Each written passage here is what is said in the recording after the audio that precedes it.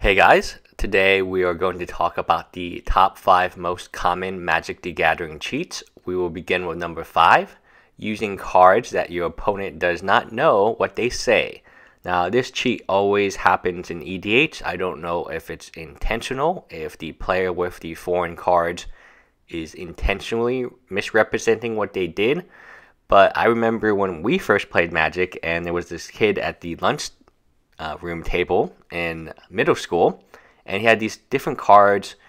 We didn't know what they did because honestly no one at that time knew what Magic cards did, because it was not like the internet as it is today, and there wasn't smartphones. We did have cell phones, but for the most part they couldn't go online, and even if you could go online you wouldn't find that much information. So essentially this kid played foreign cards and then he misrepresented what they did. I never figured out if he didn't know what they did or if if he knew and he intentionally said it did something a lot stronger.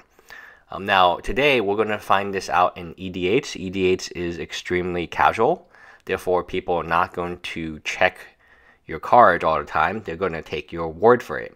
And even at modern and standard at F&M, I've seen times where people just, okay, cool, that's what the card does.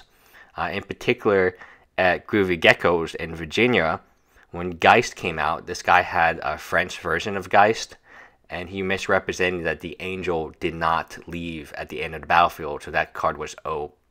That card was amazing. So next, playing 2 lands a turn. Obviously extremely beneficial when you can ramp up. This is a common mistake that we see in pros, either intentionally or unintentionally.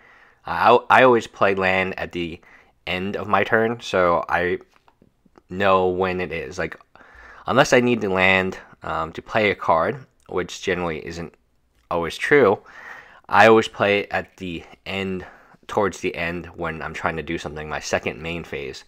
So playing double lands is very tricky, and it is something that the greatest cheat of all time, Alex Bocchini, is known for. You can either play off a card or just play it from your hand. So the next cheat is Intimidation. Intimidation takes many forms. It could be calling a judge a new player. It essentially is, if you figure out a player is very weak or you think that they are going to tilt easily, then you intimidate them. And you either call a judge or you play really fast and you're like, hey, a lot of people pretty much just act like douchebags. I can't emphasize that enough. They're not playing Magic the Gathering because they enjoy your company or your time. They're playing so they can beat you. And intimidation is something that they do, especially with younger Magic players or less experienced Magic players. They try to make you play fast, they try to make you make mistakes, and then they honestly just make you feel bad and somewhat tilt you. So making you play fast is one way, but stalling is another.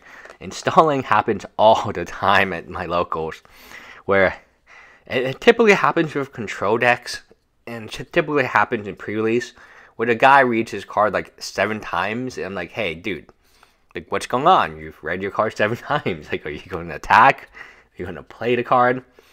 And essentially, if the opponent realizes there's no way to win, they can stall, and they can tie.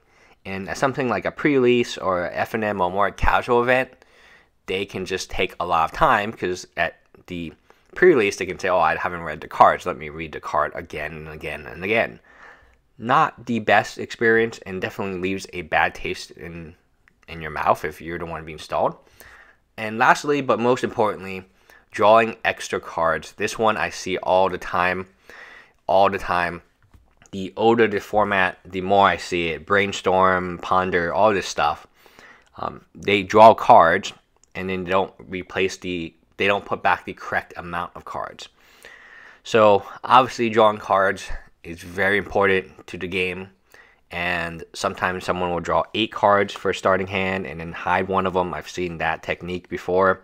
Sometimes they will draw 2 cards a turn and then hide one. So you have to be very, very careful because drawing cards is highly advantageous and quite easy to do. There's always the potential at the draw phase for your opponent to draw one extra card without you noticing.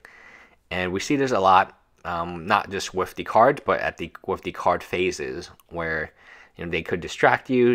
You're distracted, and they just go ahead and draw an extra card in a subtle movement.